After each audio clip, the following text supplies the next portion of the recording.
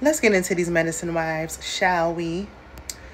Listen, we just starting off the episode. This is season 10, episode 9, and I see the brat and the real BB Judy on my screen again. It was cute the first, second, third, 15th time, but by now, we don't care anymore. And don't they got their own show? I don't want to see them no more unless it's on their show, on their network.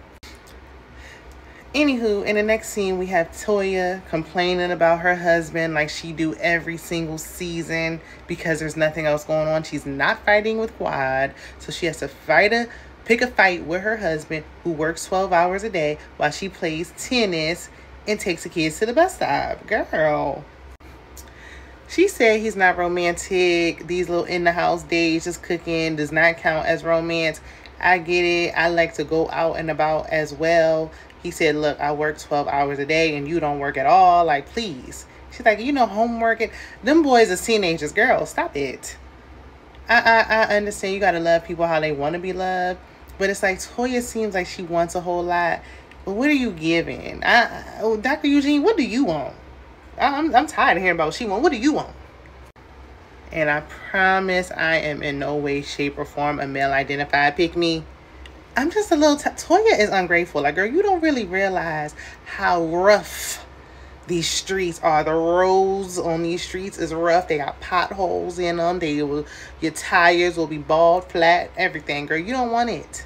Please appreciate what you got at home.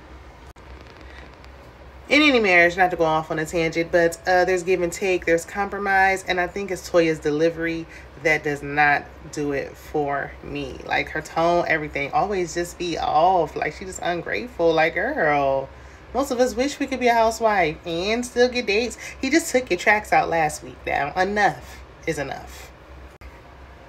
So we see Dr. Daddy Damon and Dr. Heavenly, crying about being empty nesters because their last little one, Alora, is going off to college. Damon crying because he like, now I got to deal with Heavenly with no distractions. I don't got no kids to try to pull me away. I got to deal with her and her alone. Woof. Heavenly said something about some 5 dogs. That's not going to be enough, honey. You're going to be bored and you're going to be bothering that man. But okay. We also got empty nesters, Dr. Simone and Cecil, who we don't know where he works. But that didn't have nothing to do with it. I just wanted to mention it. Now we know Simone is paying for her son's condo for the next year for Mr. I don't want to work. I'm following in my father's footstep, Miles. And the other one, I think he might work. They was even cheersing, and Dr. Simone was like, hopefully y'all can buy it off me one day. And I think it was little Michael.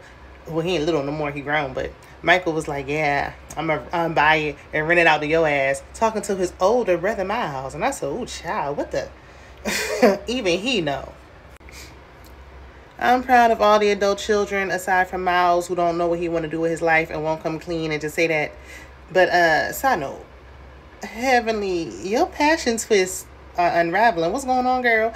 And, Dr. Damon, I like Dr. Damon, but buddy, your wife is a dentist. What's going on at the bottom? I'm going to just leave that there. Phadrea and Dr. Alicia, friend of, meet for lunch. Boring snooze fest. Nothing to see here. Sweet Tia Sever, her man acting like she's Toya, like she the housewife. The only difference is she works a full-time job. Ooh, child. Whew. She's frustrated because of her recent diagnosis. He's frustrated because he like my age. I got with this young girl because I wasn't supposed to be waiting to have no children. And I got to wait on you and your surgeries.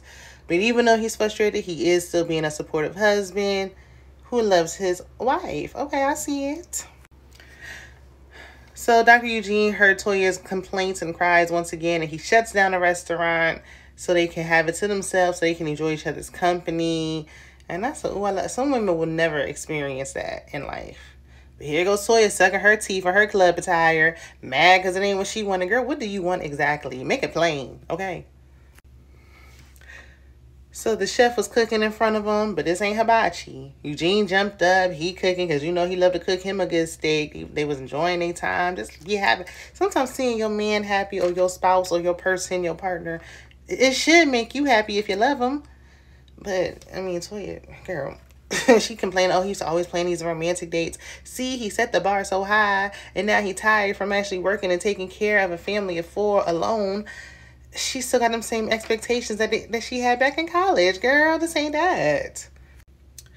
So Toya shares with us that she used to work at Ruth Chris when they were dating. And he came in with his friends and he was bragging on her like, oh, look, there go my girlfriend. Ain't she cute? And she's like, oh, I was busting tables or whatever she said. And she's like, oh, so embarrassing. And it's like, girl, he was showing you off because he loved you. He knew you was that girl. And like always, you just ruined it with your complaints. What does he see in her? Whatever. Anyway. I think the little story that she thought was embarrassing was cute. She didn't. Anyway, she said that the date that he planned was more for him. That's his love language, not hers. Well, girl, what is your love language? Just say it clearly so there's no mishaps next time. She gives the date a 7. And she like, well, a 7's a C. Like, dang. Whew. Tough crowd, ain't it? So anyway, Phadrea is doing Reiki. I'm not too familiar with what that is. I heard noises. I'm like, is it a sound bath? I don't know. Get her off the show. What is this? What is this? Get her off. Y'all not doing a good job without Quad. And I'm just going to, listen, we can wrap this season up if we ain't going to bring Miss Quad back. Bring back Mariah Huck, please. All this drama going on with Sweet Tea and Heavenly outside the show need to be happening on the show. So Dr. Simone got a little crush on the male instructor. She, you know, flirting with him. I ain't never seen her looking at Cecil like that, so I don't know if it's harmless or not.